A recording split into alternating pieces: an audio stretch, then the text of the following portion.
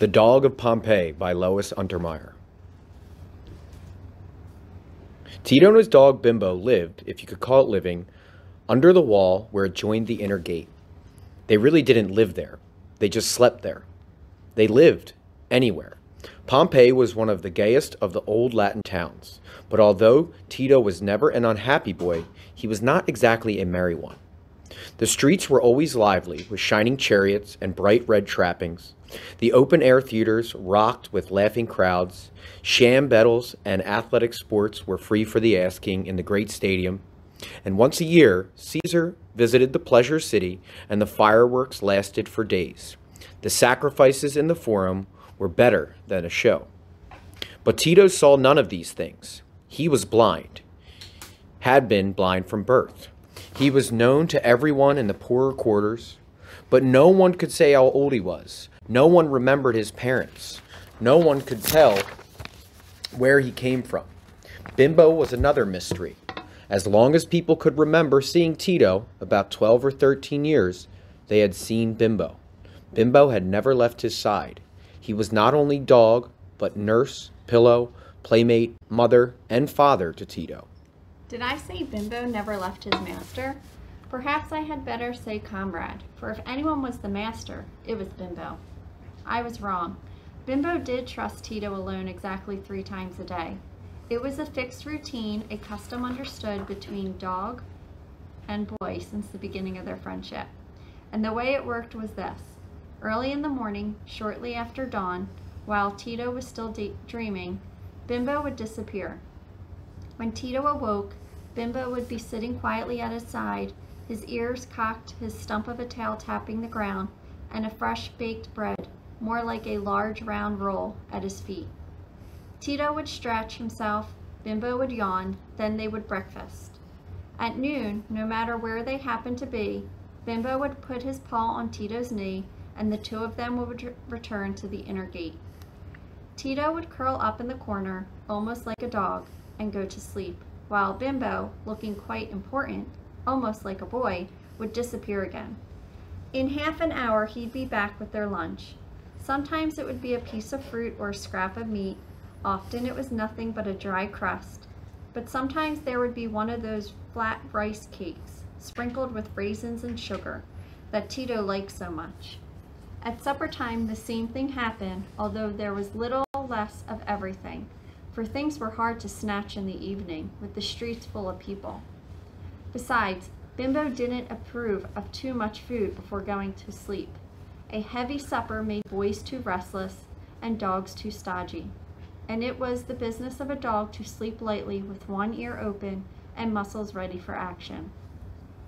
But whether there was much or little, hot or cold, fresh or dry, food was always there. Tito never asked where it came from, and Bimbo never told him. There was plenty of rainwater in the hollows of soft stones. The old egg woman at the corner sometimes gave him a cupful of strong goat's milk. In the grape season, the fat winemaker let him have drippings of the mild juice. So there was no danger of going hungry or thirsty. There was plenty of everything in Pompeii, if you knew where to find it, and if you had a dog like Bimbo. As I said before, Tito was not the merriest boy in Pompeii. He could not romp with the older youngsters and play hare and hounds, and I spy, and follow your master, and ball against the building, and jackstones, and kings and robbers with them. But that did not make him sorry for himself. He could not see the sights that delighted the lads of Pompeii. He could hear and smell things they never noticed. He could really see more with his ears and nose than they could with their eyes. When he and Bimbo went out walking, he knew where they were going and exactly what was happening. Ah, he'd sniff and say as they passed a handsome villa. Glaucus Panza is giving a grand dinner tonight. They're going to have 3 kinds of breads, and roast pigling, and stuffed goose, and a great stew. I think bear stew, and a fig pie. And Bimbo would note this would be a good place to visit tomorrow. Or, Tito would murmur, half through his lips, half through his nostrils. The wife of Marcus Lucretius is expecting her mother. She's shaking out every piece of goods in the house. She's going to use the best clothes, the ones she's been keeping in pine needles and camphor. and there's an extra girl in the kitchen. Come, Bimbo, let's get out of the dust. Or, as they pass a small but elegant dwelling opposite the public baths, too bad. The tragic poet is ill again. It must be a bad fever this time, for they're trying to smoke fumes instead of medicine. Phew, I'm glad I'm not a tragic poet. Or, as they neared the forum, what good thing they have in the Macellum today. It was really sort of a butcher, grocer, marketplace, but Tito didn't know any better. He called it the Macellum. Dates from Africa, and salt oysters from sea caves, and cuttlefish, and new honey, and sweet onions, and water buffalo steaks. Come, let's see what's what in the forum. And Bimbo, just as curious as his comrade, hurried on. Being a dog, he trusted his ears and nose, like Tito, more than his eyes. And so the two of them entered the center of Pompeii. The forum was a part of town to which everybody came at least once during the day. It was a central square, and everything happened there. There were no private houses. All was public. The chief temples, the gold and red bazaars, the silk shops, the town hall, the booths belonging to the weavers and the jewel merchants, the wealthy woolen market, the shrine of the household gods. Everything glittered here. The buildings looked as if they were new, which, in a sense, they were. The earthquake of 12 years ago had brought down all the old structures, and since the citizens in Pompeii were ambitious to rival Naples and even Rome, they had seized the opportunity to rebuild the whole town, and they had done it all within a dozen years. There was scarcely a building that was older than Tito. Tito had heard a great deal about the earthquake, though being about a year old at the time, he could scarcely remember it. This particular quake had been a light one, as earthquakes go. The weaker houses had been shaken down, parts of the outworn wall had been wrecked, but there was little loss of life, and the brilliant new Pompeii had taken the place of the old. No one knew what caused these earthquakes. Records show they had happened in the neighborhood since the beginning of time. Sailors said that it was to teach the lazy city folk a lesson and make them appreciate those who risked the dangers of the sea to bring them luxuries and protect their town from invaders. The priests said that the gods took this way of showing their anger to those who refused to worship properly and who failed to bring enough sacrifices to the altars, and, though they didn't say it in so many words, presents to the priests. The tradesmen said that the foreign merchants had corrupted the ground, and it was no longer safe to traffic in imported goods that came from strange places and carried a curse with them. Everyone had a different explanation, and everyone's explanation was louder and sillier than his neighbor's. They were talking about it this afternoon as Tito and Bimbo came out of the side street into the public square. The forum was a favorite promenade for rich and poor. What with the priest arguing with the politicians, servants doing the day's shopping, tradesmen crying their wares, women displaying the latest fashions from Greece and Egypt, children playing hide and seek amongst the marble columns, knots of soldiers, sailors, peasants from provinces, to say nothing of those who merely came to lounge and look on, the square was crowded to its last inch. His ears, even more than his nose, guided Tito to the place where the talk was the loudest. It was in front of the shrine of the household gods that, naturally enough, the householders were arguing. "I tell you," rumbled a voice, which Tito recognized as the bathmaster Rufus's, "there won't be another earthquake in my lifetime or yours.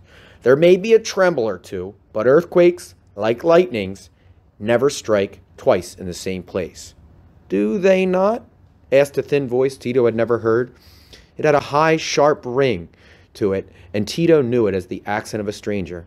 "How about if two towns of Sicily that have been ruined 3 times within 15 years by the eruptions of Mount Etna? And were they not warned? And does that column of smoke above Vesuvius mean nothing?" "That?" Tito could hear the grunt with which one question answered another. "That's always there. We use it for our weather guide. When the smoke stands up straight, we know we'll have fair weather. When it flattens out, it's sure to be foggy. And when it drifts east—" "Yes, yes," cut in the edged voice. "I've heard about your mountain barometer."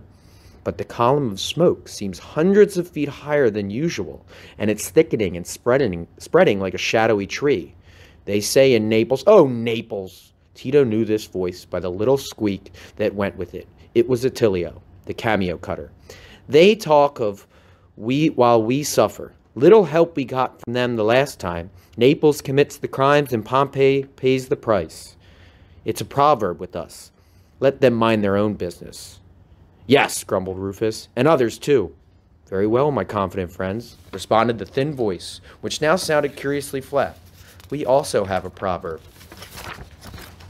And it is this: those who will not listen to the men must be taught by the gods. I say no more, but I leave you a last warning.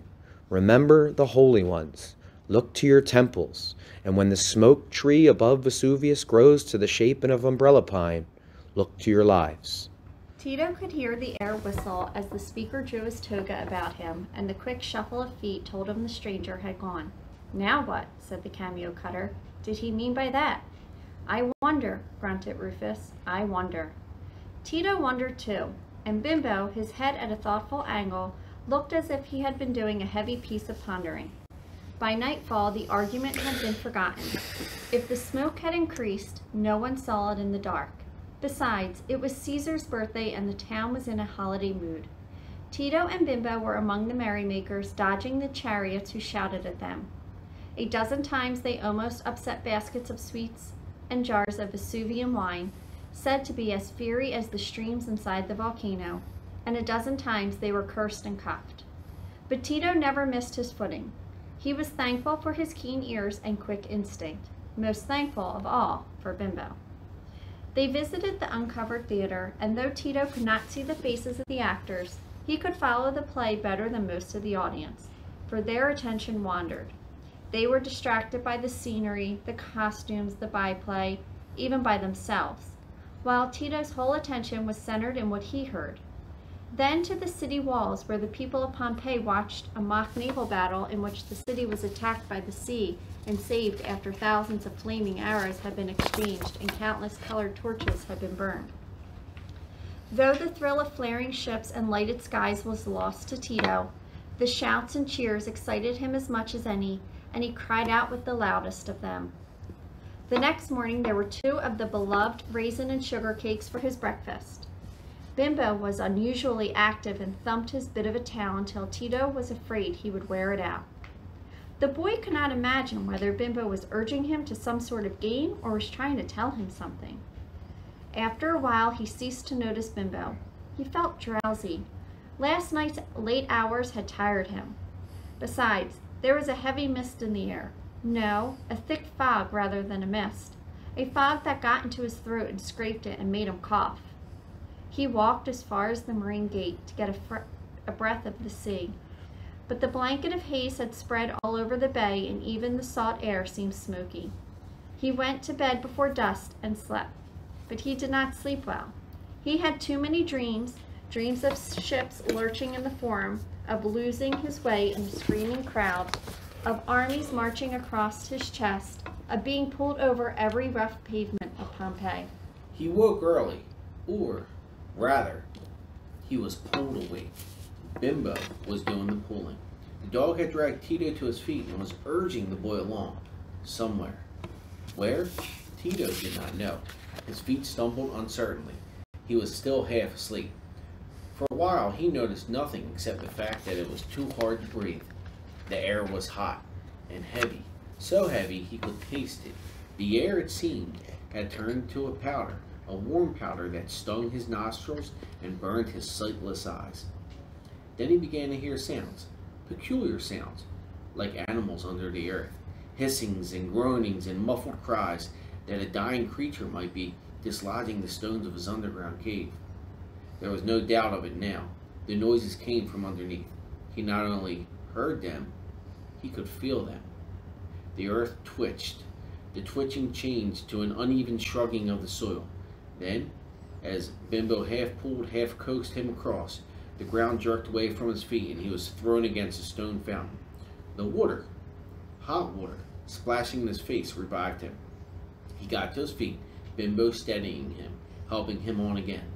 The noises grew louder, and they came closer. The cries were even more animal-like than before, but now they came from human throats.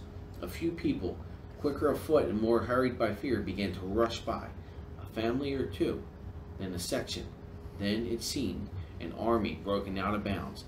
Tito, bewildered though he was, could recognize Rufus as he bellowed past him like a water buffalo gone mad. Time was lost in a nightmare. It was then the crashing began. First a sharp crackling, like a monster snapping at twigs, then a roar, like the fall of a whole forest of trees, then an explosion that tore earth and sky.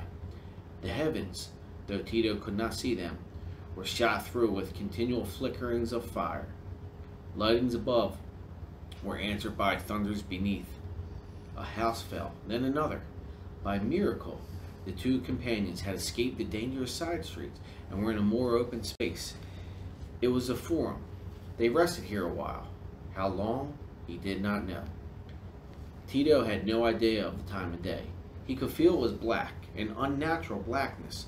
Something inside, perhaps lack of breakfast and lunch, told him it was past noon.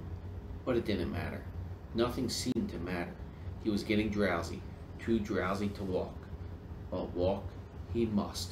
He knew it, and Bimbo knew it. The sharp tugs told him so. Nor was it a moment too soon. The sacred ground of the forum was safe no longer. It was beginning to rock, then pitch, then to split. As they stumbled out of the square, the earth wriggled like a caught snake, and all the columns of the temple of Jupiter came down. It was the end of the world, or so it seemed. To walk was not enough now. They must run. Tito was too frightened to know what to do or where to go. He had lost all sense of direction. He started to go back to the inner gate, but Bimbo, straining his back to the last inch, almost pulled his clothes from him. What did the creature want? Had the dog gone mad? Then, suddenly he understood. Bimbo was telling him the way out, urging him there. The sea gate, of course. The sea gate, and then the sea. Far from the falling buildings, heaving ground, he turned. Bimbo guiding him across open pits and dangerous pools of bubbling mud, away from buildings that had caught fire and were dropping their burning beams. Tito could no longer tell where the noises were made by the shrieking sky or the agonized people. He and Bimbo ran on the only silent beings in a howling world. The new dangers threatened. All Pompeii seemed to be thronging towards the marine gate, and squeezing among the crowds, there was a chance of being trampled to death. But the chance had to be taken. It was growing harder and harder to breathe. What air there was choked him. It was all dust now, dust and pebbles, pebbles as large as beans. They fell on his head, his hands, pumice stones from the black heart of Vesuvius. The mountain was turning itself inside out. Tito remembered a phrase that the stranger had said in the forum 2 days ago. Those who will not listen to the men must be taught by the gods. The people of Pompeii had refused to heed the warnings. They were being taught now, if it was not too late. Suddenly, it seemed too late for Tito. The red, hot ashes blistered his skin. The stinging vapors tore his throat. He could not go on. He staggered towards a small tree at the side of the road and fell. In a moment, Bimbo was beside him. He coaxed, but there was no answer. He licked Tito's hands, his feet, his face. The boy did not stir. Then Bimbo did the last thing he could, the last thing he wanted to do. He bit his comrade, bit him deep in the arm. With a cry of pain, Tito jumped to his feet, Bimbo after him. Tito was in despair, but Bimbo was determined. He drove the boy on, snapping at his heels, working his way through the crowd, barking, baring his teeth, heedless of kicks or falling stones. Sick with hunger, half dead with fear and sulfur fumes, Tito pounded on, pursued by Bimbo. How long? He never knew. At last, he staggered through the marine gate and felt soft sand under him. Then, Tito fainted. Someone was dashing seawater over him. Someone was carrying him toward a boat. Bimbo, he called, and then louder, Bimbo! But Bimbo had disappeared. Voices jarred against each other. Hurry, hurry, to the boats. Can't you see the child's frightened and starving? He keeps calling for someone. Poor boy, he's out of his mind. Here, child, take this. They tucked him among them. The oarlocks creaked, the oars splashed, the boat rode over toppling waves. Tito was safe, but he wept continually. "Bimbo," he wailed, "Bimbo, Bimbo!" He could not be comforted. 1800 years passed. Scientists were restoring the ancient city. Excavators were working their way through the stones and trash that had buried the entire town. Much had already been brought to light. Statues, bronze instruments, bright mosaics, household articles, even delicate paintings had been preserved by the fall of ashes that had taken over 2,000 lives. Columns were dug up and the Forum was beginning to emerge. It was at a place where the ruins lay deepest that the director paused. "Come here," he called to his assistant. "I think we've discovered the remains of a building in good shape. Here are 4 huge millstones that were most likely turned by slaves or mules, and here's a whole wall standing with shelves inside it.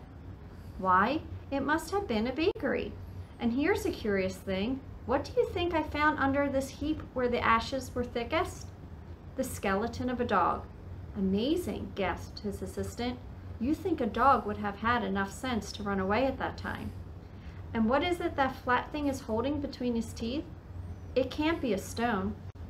No, it must have come from this bakery. You know, it looks to me like some sort of cake hardened with the years. And bless me if those little black pebbles aren't raisins. A raisin cake almost 2,000 years old. I wonder what made him want it at such a moment."